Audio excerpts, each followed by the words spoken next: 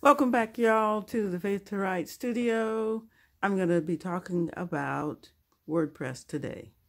Just some high-level basics that will help you, hopefully, decide on doing a WordPress, self-hosted WordPress website. I've been working with WordPress for over a decade. Actually, it's probably more like 15 years, but hey, 15 is more than 10. So over 10 years doing it with my own websites, as well as for others, primarily small businesses and authors like myself. I think that let me go back a little bit. The reason why I started doing it was because I had spent so many years with more complicated content management systems like Joomla, E100, Drupal.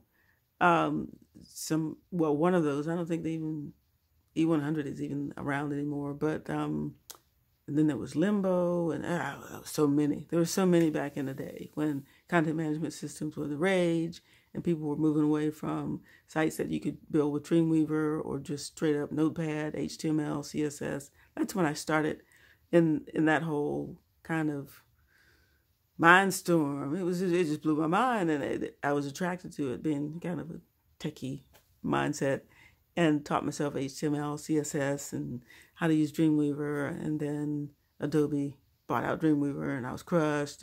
But I realized Dreamweaver was good in its own space, in its own time. It was good. And then, oh my goodness, I saw all these content management systems, and learned a little PHP and all these other programming languages, just enough to be dangerous.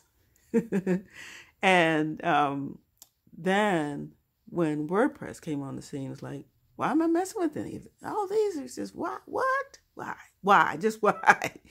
So, I mean, I've helped clients with their legacy websites that do have a mishmash of HTML and CSS and Joomla, so I still have that skill set. But I'd rather go with WordPress anytime, any day of the week, any day of the year, because I think it's just that rich of a content management system. It has grown over the years. It's not just a blogging platform anymore.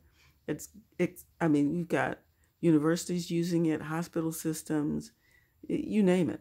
It's not just something that the small business people can use, nonprofits, anybody and everybody. It's just got that many options, and it's become that strong. And here are three of the strengths, in my opinion. I'm using my cheat sheet, my little sticky note here, so pardon me if I look down.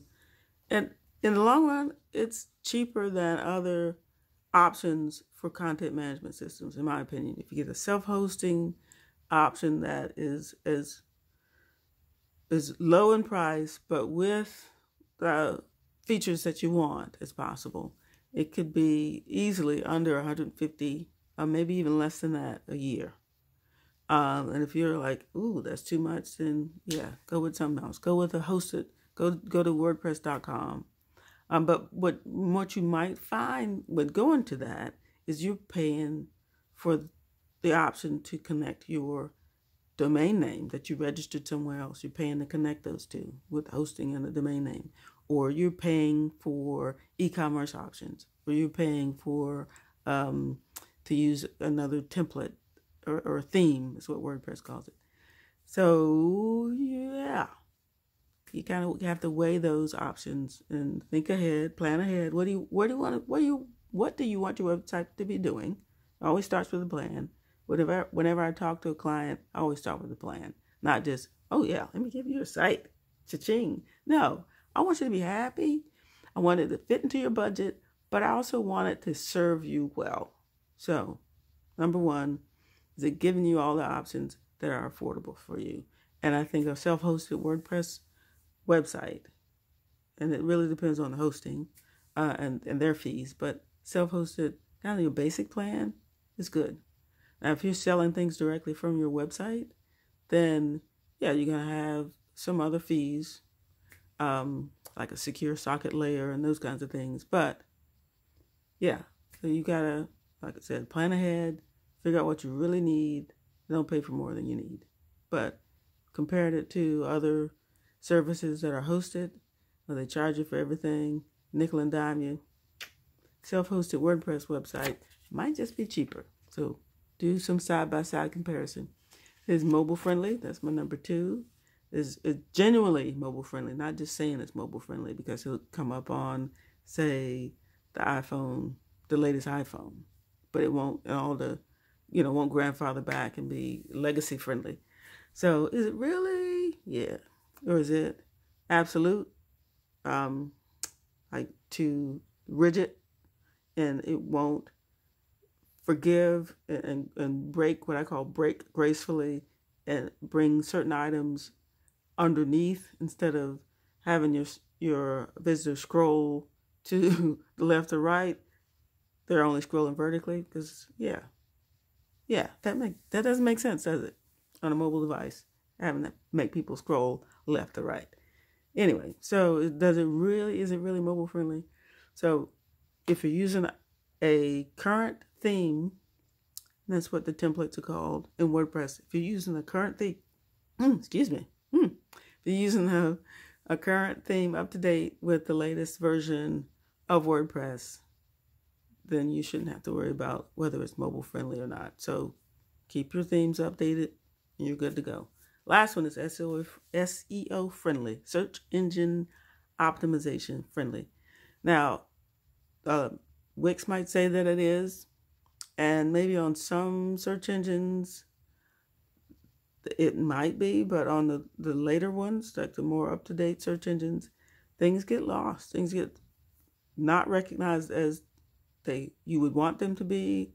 If you're writing in your keywords and your descriptions and trying to optimize your site for search engines, they probably are not coming up like you would want them to with something other than a WordPress website. Particularly, you're using a self-hosted option. You can add in other third-party plugins or the add-ons. They're called plugins or widgets to help your site get found easier with your target audience. And that's really what you want. You really want your website to be working for you, working harder for you than, you don't have to kind of manage it.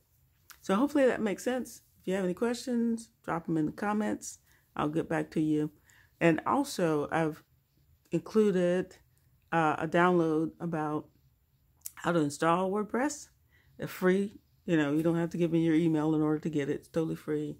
Let me know what you think and drop some questions, comments. I appreciate it.